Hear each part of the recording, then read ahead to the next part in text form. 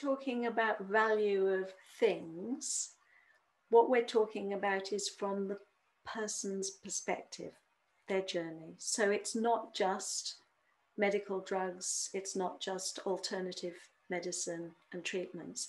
It's actually to do with what support they received, where they got it from, even what self-learning or skills they needed, courses they went on to actually enable them. So it's all the enabling things. What was most value in enabling you on your journey?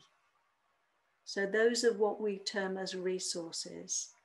So with the app, you'll not only be able to discover what was of value to people like you in terms of conventional or alternative medicine, but also what else they did, what other support they needed, or whatever skills, wherever that help came from.